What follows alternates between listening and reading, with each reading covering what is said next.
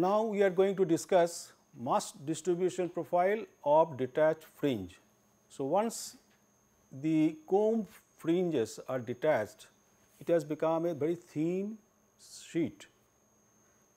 Now, how the mass of fiber is distributed in this fringe, that is what we are going to discuss now. Detachment is a drafting process, as surface speed of the detaching rollers is much greater than the velocity of the approaching nippers. Nippers are holding the fringe and it is trying to move towards the detaching roller nip, because we have to detach the cone fringe. So, it is moving forward. So, the fringe is moving forward. Let us say the velocity of the fringe movement is Vf, and the detaching roller is there also moving forward at a certain velocity, and that speed is, let us say, Vd.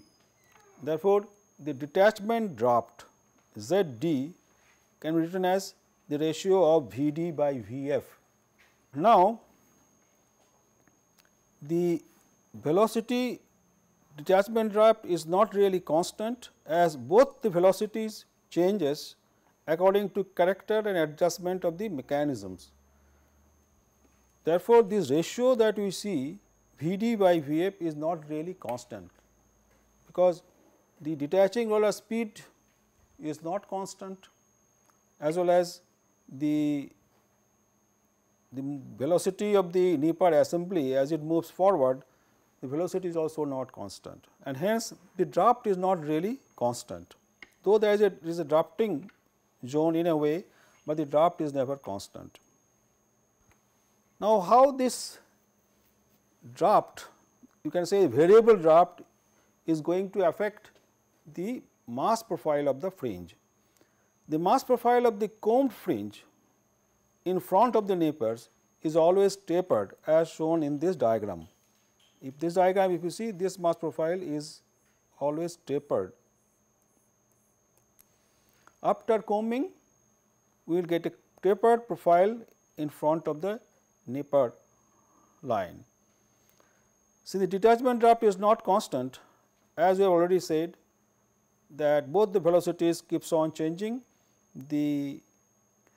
as that depends upon the way the mechanism has been designed, and hence the value, as I told you already, Zd is never constant, but keeps on changing as a function of time.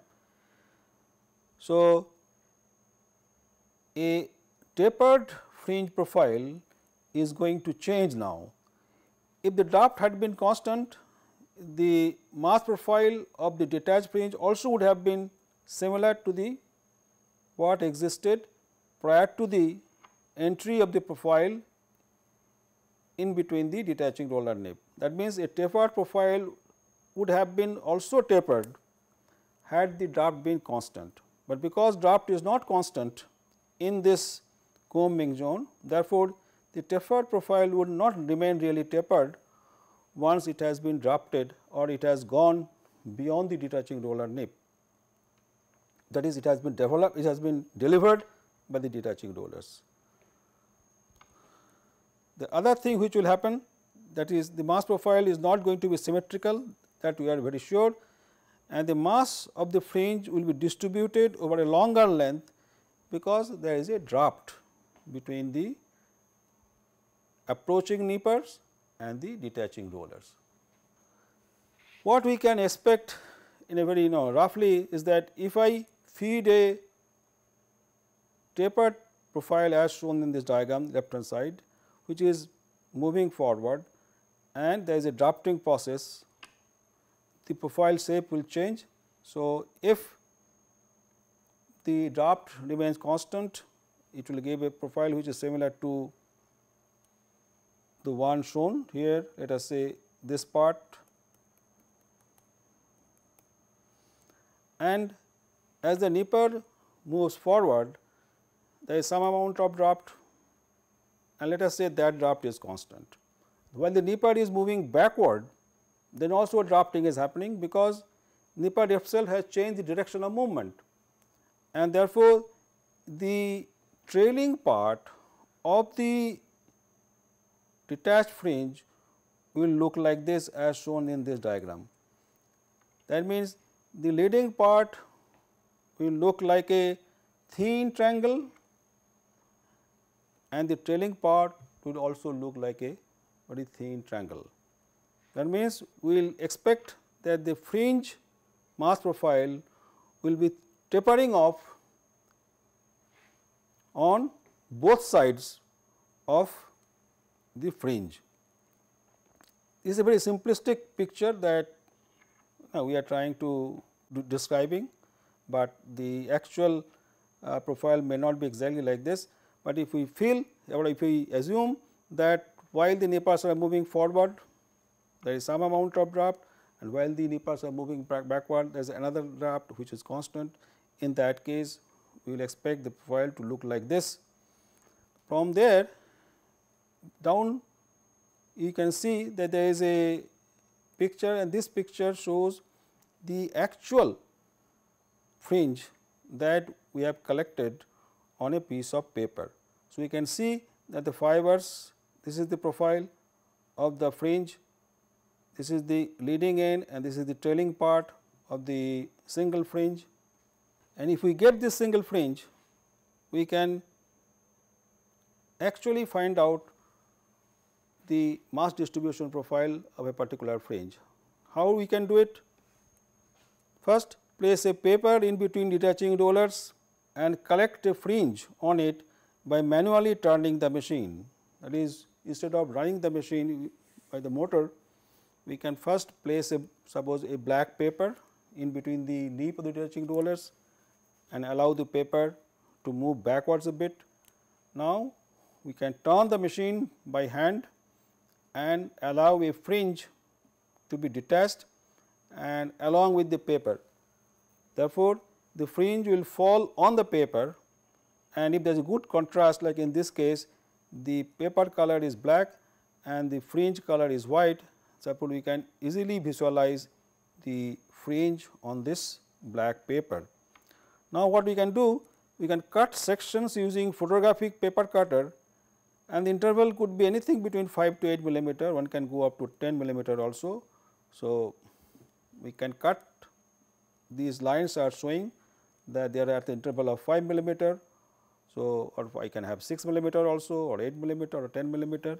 Typically, the length of a fringe from one end to other end is around 95 mm, 90 to 95 mm. So, if we want, let us say, at least 10 readings from one end to the other, that means we basically need an interval of 9 mm. So, it could be anything between 5 mm to 10 mm. In that interval, we can now cut sections, then take the weight of the section cut and the corresponding paper. That means, we take the weight, combined weight of the paper and the fiber along with it, then we remove the fibers and take the weight of that paper. So, a difference in weight will give me the weight of the fiber in a particular section. So, we can number this section, let us say this number I put in 1, then 2, then 3, then 4. So, we go up to let us say maybe n number of sections, n could be 10 or 12, whatever it is. So, we get now arrange the weight in the chronological order and plot them on a graph paper. If we do so, what we will generally see? You can see it in the next diagram. We get a picture as shown here in this. Now, this is the actual mass distribution profile of a detached fringe, and you can see that the shape of the mass profile is very close to bell shape type, thick at the middle and tapering off on both sides. That is, the weight is maximum at the center and then it is basically tapering off on the right hand side and on the left hand side. That means, most of the mass is concentrated at the center part of the fringe, and the front part the mass is gradually reducing, and in the back end also the mass is gradually reducing. Distribution is not really symmetric, though apparently it appears to be symmetric, but actually it is not. the leading edge length is little greater than the trailing edge length. Typical fringe length is 95 mm, it could be 90 mm also, 90, 95 depending upon the length of the fiber and the draft that we had. So, but let us say typical the length could be 95 mm and the weight of a single fringe, that is this whole fringe, the weight could be 300 milligram. That means, every time a fringe is being produced, the weight is around 300 mg, which is distributed over 95 millimeter length, but the distribution is not uniform. This is how we are generating the fringe one after the other as the machine is running. So, the machine RPM is, let us say 300, that means per minute I am generating 300 fringes. So, that means per second we are generating 5 fringes. So, in every second 5 fringes are getting detached and they are placed one on the top of the other. The other two diagram that you see at the bottom here, this is the diagram for double fringe. This is diagram for double fringe and this is the diagram for triple fringe. That means, in the double fringe it is basically 2 fringes which are overlapping on each other. So, what happens that the leading edge or the trailing edge of the previous fringe will overlap with the leading edge of the successive fringe. This is how the fringes are overlapping. We go from here to this slide now, and this shows that how the character of the fringe changes as you change the piecing index setting. Piecing index setting, there is a setting on the machine by which we can actually change the overlap zone. The purpose of the piecing index setting is to change the overlapped area. How much we are going to overlap, that can be changed with the help of piecing index. By changing piecing index, what happens? The detaching roller movement is also being shown here, that how it moves as a function of index number from 0 to 40, and this is how in a typical case it goes like this. That is basically means that detaching roller moves backward first and then it starts moving forward from here to here, this is a forward journey, and there it is the backward journey. We all know that detaching rollers move backward and forward, backward journey because we want to really turn back the previously detached fringe, and then the new fringe will be coming and falling on it, and then both of them will be pulled forward. Now, as we change the piecing index setting, we see that the mass distribution profile is not really same, it is little changing. So, the distribution of the mass changes a bit as we change the piecing index, and that is being shown here how it is changing. We will be interested to know what happens when we change certain parameters with respect to the change in the mass distribution profile of individual fringe. So, in this diagram the influence of feet per nip is shown. So, 1 feet per nip is 4.8 mm, the other one is 5.6 mm. That means, we are feeding either 4.8 millimeter lap in each and every cycle, in the other case we are feeding 5.6 mm lap in each and every cycle. So, as we feed more, the production is going to increase, the weight of the fringe is also going to increase. And if you compare these two diagrams, that is mass profile when you with 4.8 millimeter and mass profile with 5.6 mm. So, there we see the pink diagram is representing the mass profile for 5.6 mm. So, we can see that the excess material is distributed mainly on the leading edge, the excess material is here. Here, from here to there, the two curves are overlapping on each other. That means, in this zone there is no change. The excess mass that we are feeding is actually getting distributed on this side of the diagram. And the other thing is, peak location of the peak is more or less similar. See, this here is the location. So, this location is fairly at the same place. So, this is the influence of feed per nip. The next one is what happens when you go from one mode of feeding to another mode of feeding, that is from forward to backward, how the mass gets changed, mass distribution profile gets changed. If you look at the diagram, nature of distribution is more or less similar, there is not much change, it still looks like a bell shaped curve.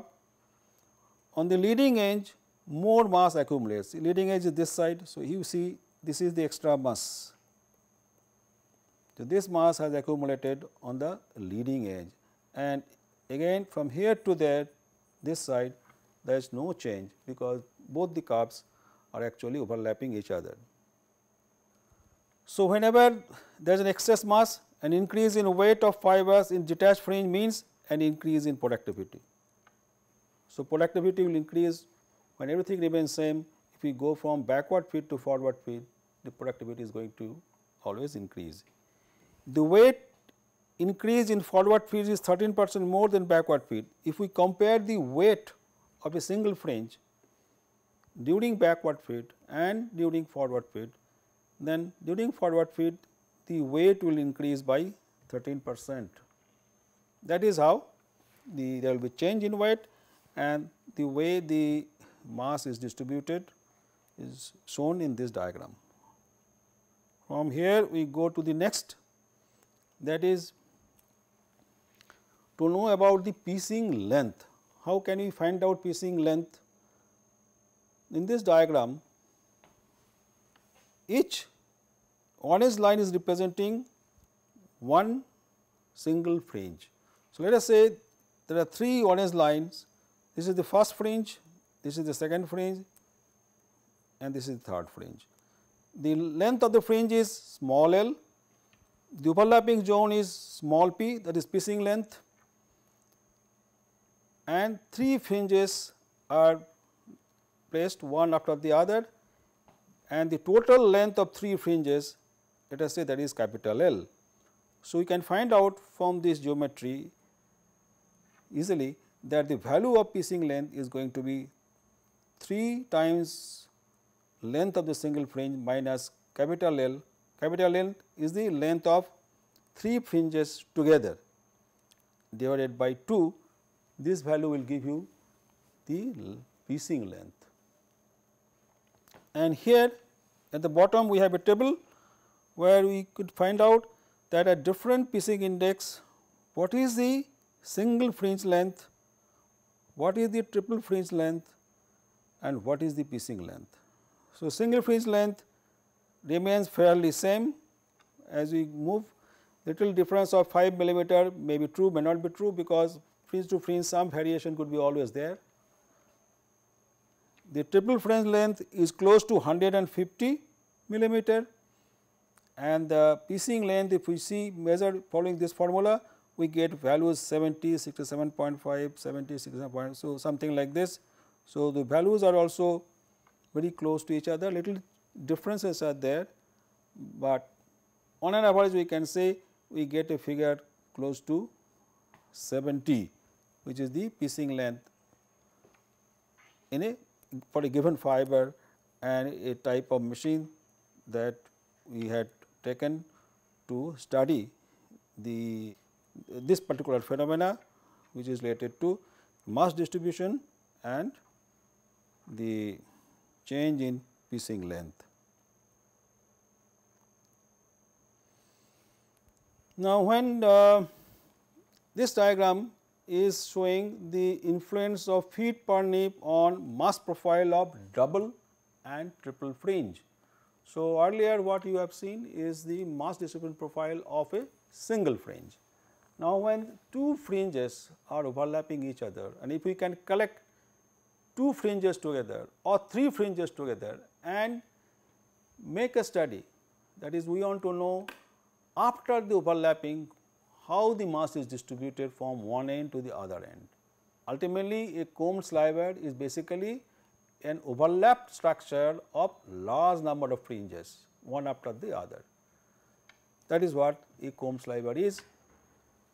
So, if we look at this on the left hand side, it shows the distribution of weight from one end to other, and we can see that there is a peak here, but because of the overlapping, how the mass distribution is no more really. If you look at any one of this curve, let us say a pink one, then we can see it is no more bell shaped curve. Earlier it was all bell shaped. Now, because the two bell shaped curve are overlapping each other, therefore, you can see one peak is here, the other peak is there. And if we from there, if you go to the third one, then this is the one peak, this is another peak, this is the third peak somewhere here. So, what we get now is there will be, and if we continue like this, we will go like this. That is how the mass distribution will look like when you have n number of fringes placed one after the other, and if we collect those fringes and then take the mass distribution, we will get a profile like this. That is, there is some, and if we take the middle value, we can say that this is the mean, and then the little perturbation, that is sometimes it is increasing a bit, sometimes decreasing. That is how the mass of the fiber will be distributed in the sliver that we produce from each combing head. That means, the sliver that we will produce from each combing head will not be really uniform. It will show peaks at regular interval, and we call them piecing waves. That is what is basically piecing waves.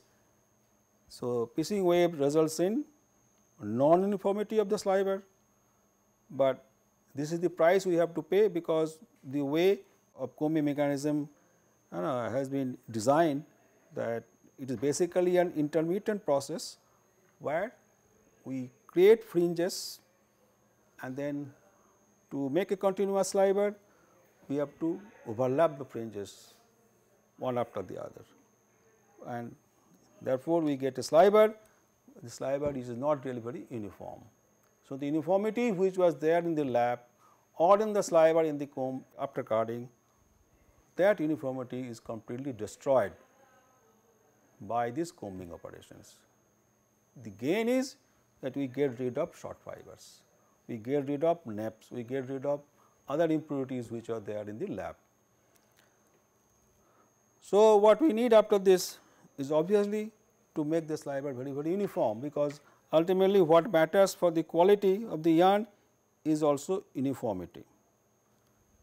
So, with this we close this, and for the uniformity part, therefore, each and every combing machine has a drafting unit attached to it, where from 8 heads, 8 slivers that we are going to produce, they will be doubled. Because of the doubling actions, there will be some improvement in the regularity or uniformity of the sliver. So, every machine must have therefore a drafting unit, and we know the way the uniformity improves whenever you go for doubling actions. So, that is also not enough. So, what we do? After combing, we go for one more draw frame passage. So, the comber drawing unit really cannot suppress the regularity to the extent that we desire to make a uniform yarn, and hence one more draw frame passage has to be given, and generally in that passage these draw frames will be always having auto leveler attached with it. When auto leveler was not there, we used to give not only one, we used to give 2 drop frame passages earlier in order to improve the regularity. But since now auto levelers are there, and we therefore, today we can manage having 1 drop frame passage, and these drop frames will always have a auto leveler. So, that any non-uniformity which is still left will be taken care of by the auto leveler drop frame, and with that we will be able to produce a uniform sliver, and that sliver will then go to the next process, which is roving preparation process. With that, let us close this session, and thanks.